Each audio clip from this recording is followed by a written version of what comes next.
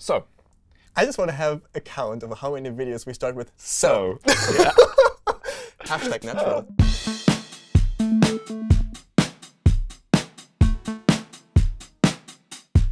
So last time we spoke about code on HTTP203, we looked at tree shaking, like pipeline operator, the bind operator, like really future-facing stuff. But I thought this time we'll go and look at something that's been there forever or for a long time and how a feature has sort of developed over time. This. Now, It's a for loop. well done. You're still good at quizzes. Excellent. 1 point for me. So I wanted to talk about how for loops actually work under the hood. Right. You say actually as if there was like a big twist to the story. Wow. Here's how it goes. So this bit runs, right? Yeah. So it's like for loop has like 3 instructions, like the initializer, the condition, and the incrementer or whatever. Or Sure. Iteration. They're just expressions. So, 3 expressions, so this one runs, then this one runs, and then the body runs, and then this one runs, and then this one runs, and then the body runs, and then this one runs, and this one runs, and the body runs, and this one runs, and this one. And it only stops if this bit evaluates to like something falsy. And that is how for loops work. But it has gotten more complicated in the past I was about to few say, I years. haven't learned anything today. Look, I mean, that was all correct. It is just that. Like, for loops were really, really simple. I mean, they have been in the oldest programming language in exactly this format with these 3 statements that get evaluated in that specific order over and over. Let's have a look at this. What is going to be logged in this piece of code? What we have in here, which is kind of hidden, is a closure, right? So Yes. we're Yes, so passing this a is closure to set time and saying execute this closure in some amount of time. this time. Apparently, it's 0 milliseconds, I think. It would default to 0. The browser will add a padding 4, to it. yeah. 4, 15. The browser's allowed to do whatever. So, but the key is that this is going to happen asynchronously after the for loop is So completed. we'll close over the I variable, which in this case is a primitive value. And therefore, the value will be captured. So this would mean that we will see 3 logs, 0, 1, and 2. Not quite. There is only one I in this story. Interesting. And that's going to be scoped to the parent function or the global scope if there's no parent function. Oh, right. Yeah. So when we increment it, and increment it again. It will be evaluated at when the closure is being executed. So that's actually when it looks up the value. Exactly. I see. So we're going to get console log of 2 twice. 3 times. Twice. For loops. We're professional developers. I had to stare at that as well. It's like, I ran this code earlier, but maybe, I don't know. I just lost all my credibility. It's OK. You've got time to regain it. Here we go. But, dun, dun, dun. OK. Things have changed. So intuitively, I would think and hope that it wouldn't change anything. But I'm guessing you set this up in a way that it actually does. Things have changed. So I mean, I think you hinted at it because you said that previously the I was declared as a var, meaning it is being declared within the function scope, which if there's nothing outside of this, this would be the global scope. Yes. So like, let's take a look at this. So what we have here is like an if true. So this block is always going to run, and we're declaring in there like we've got a var, a const, and a let, sort of logging them all out. The var is scoped to the parent function or the global scope, whereas const and let are, I think the term is lexically scoped. To the block. To the block. Right. So what happens here with these console logs, this first one works. It will log 1. Yeah. But what we hit here with this console log in a const and in a let is that's going to throw. Yeah. Because it has no access to those. They are scoped within there. And like you say, it's all blocks. And a lot of folks don't seem to know this, but yeah, you can just have a bare block like that. I actually find that really useful. It can be. I have used it since const and let. I have used that every now and then to just declare that this variable is just needed for these 3 instructions. And then especially if you've got like a global, if you're doing some inline script in a script tag, I just wrap it in these to make sure or you that want to those shadow are something just for a specific number of lines. Exactly that. Yes, that's what I've used it for. So back to this example. So you're saying same as var? Is that? So now that we have caught up on that, the question now is, the let is technically, like, I want to say geographically, the let is outside of the block. Yeah. But is it, though? But because is it, though? It is a for statement. So I actually, my intuition would still be it should work the same. But I would also understand if it didn't. But I don't know what the answer is. The ECMAScript spec actually special cases this. OK. This situation. So I agree with you. Like geographically, this let statement looks like it's outside the block of the for, but it does magic tricks. And this is where like for loops are just like, oh, this thing that was really simple before is now actually really complicated. So what you'll actually get here is a console log of 0 and 1. Interesting. It creates a lexical scope for each iteration. So it's literally a new I. It's not just the same variable assigned a new value. It's a new variable. It is, yes, it is a new variable. Wow. And there's a lot of trickery in here. And this exposes some interesting behaviors I'd never really thought about before, about how for loops suspect. And one of them is like, so this plus plus at the end, the incrementer, I always thought of that as being at the end of a for loop iteration. Like, so, you know, do this, do that, and then. Well, that wouldn't work if it's a new variable, right? Well, this is. I guess it could. Well, because this logs 0 rather than 1, we know that this is not happening as part of that same iteration. And what actually happens is this. No, it could be just after the body, right? It could be still. Well, no, because then this is a closure, so this is being logged. Oh, you're right. Yeah.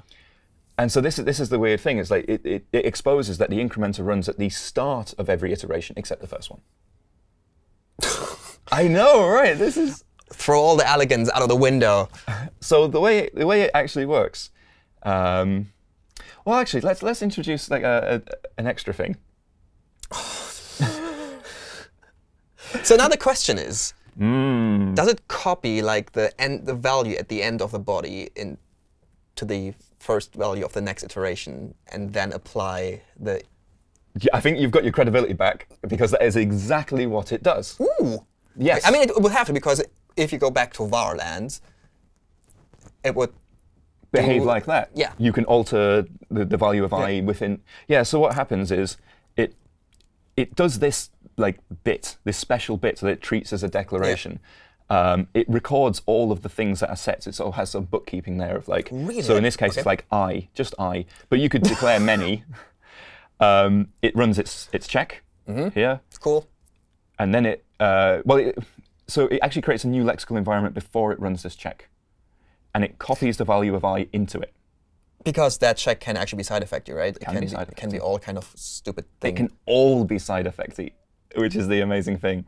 So then it runs the body in that same lexical environment that we did this bit. So we've got our set timeout. We're logging. So at this point, I is 0. We're queuing our task. Then we're doing I++. So this is where we're mutating I to be 1. Yeah. And then that's the end of that lexical environment, because it then creates a new lexical environment to do the next iteration, which begins with this. And yes, you're right. It copies the value from one into the other. For everything listed in this section, it copies a value. So now it's taking I, which is 1, into the new lexical environment. We do our plus plus on it. I is now 2. We do our check. It is not less than 2. So and we get a log of 1. And we get a log of 1. Even though we incremented after scheduling the task. Yes, because it's still pointing at that instance of 1 that we So just for the record, for the people at home, don't. No. That is, like, if you have to know these intricacies, if your code relies on these intricacies, most likely it's a bad idea, right? Well, I would say that this is actually pretty intuitive, because as you say, it works a lot like var did, but it's doing so many like jumping over hoops. I mean, I would have said the same thing about var. If you rely on, I mean, this is kind of out of order then, right? Like you do things to a variable that's already been used beforehand, and you rely on the value. These things, while possible, don't use them any way to avoid it. Yeah, if you can use async await rather than something like this, your code's a lot more sensible. But yeah, so the copying between stuff only happens with things declared there. So if you have sort of another variable in there, it is not copying that between the executing context, because it's not one of the ones declared. Okay, it's got this special thing where it deals with that. So does const behave any different? Well, so if you can actually put const there. Yeah, I know. But then it will fail as soon as this happens. Oh, really? Well, it's constant. You can't reassign to it. I mean, if it's a new variable every time, I don't know. Well, no, because it creates the new variable, and then you are executing this. So that's when the mutation happens. OK. So it is odd that the spec does sort of allow that to happen, but it will only ever work. I mean, it could still be a valid for loop if you have no code in your incrementer bit, right? So the spec still has to deal with it. So, final one. If you format your code like this, I'm going to slap you. The reason is because I'm going to do this. Why? So what? OK, so I'm jumping through some hoops here. All I'm doing is I'm assigning 0 to I. But I'm just using this statement so I can stuff like a set timeout. Oh, I miscounted the parentheses. I was like, wait, you're storing the timeout ID in I, but it's not. No, there's a lot of parentheses. So this is another thing that people not necessarily know, that you can, if you want to concatenate commands in JavaScript, you can use and, you can use a semicolon, and you can use a comma. They all have slightly different meanings in how they concatenate and when they abort to concatenate. But yeah, that's right. I could have used and here. I didn't think about that. But just calling it out. So this is not a function parameter comma. This is a concatenating two individual expressions comma. Yes, because I can't use semicolon because that's part of the for loop stuff. I mean, you could have used an anonymous function that you immediately evaluate. Look, I would have had to make the font even smaller to do that. So, you've talked around some of the problem. So my question is, what is going to be logged here? So I've got my I++ here. You've got your I++ there. What do you think? I just want to leave. Do you know what? I didn't know this until I looked at the spec. OK. Because I wanted to talk about the complication behind a for loop, and I only discovered this particular thing. So what I kind of assume is that this parentheses expressions, which is the set timeout and the return 0 in a way, that is being assigned to I once at the start, right? But this I it's going. So this call here is going to be referring to this. You just asked me what do I think. What is the actual question? Like the for loop the body should run once, right? The question comes down to which lexical scope is this code going to be running in? Like we sort of said, there are many within a for loop, but so what possible mutations are going to happen to I before this code runs? Because this for loop is going to run to completion. I mean, this is a task. This will run after the for loop is done because for loop is synchronous. So technically, you said this I++ is creating a new lexical scope, but does it mean it's referring to a different variable now or not? I'm having so much fun. I'm going to say it logs a 1. Logs a 1, and that is what I would have said as well. But it is not correct. No, seriously. So here's the weird thing. It creates an additional lexical scope for this initial statement of a for loop. OK. So it creates a lexical scope, runs this line, and once it's run that, it goes, well, what are the values of everything declared? And then it copies them into a new lexical scope to do the rest of the for loop, to do this and then so it will log a 0. Because it never hits any of these mutation points. And it's really weird. So you get so many lexical scopes in just a simple for loop. So basically what we're saying is don't use for loops. Is that our general advice? No, use for of. That's so much simpler. That's the story. You don't have to worry about any of this. Just use iterators and for of. So I've essentially just wasted everyone's time. Well done. Welcome to HTTP203. We're back. Maybe we should be one of those podcasts that has a little jingle between. Yeah, we need transition jingles. Welcome back, listeners. We were talking about lasers, but we're now going to pick up on. Today we're sponsored by Google Micro Kitchen. Sponsored by Google Chrome again. Oh. Please do it. Download Chrome, everyone.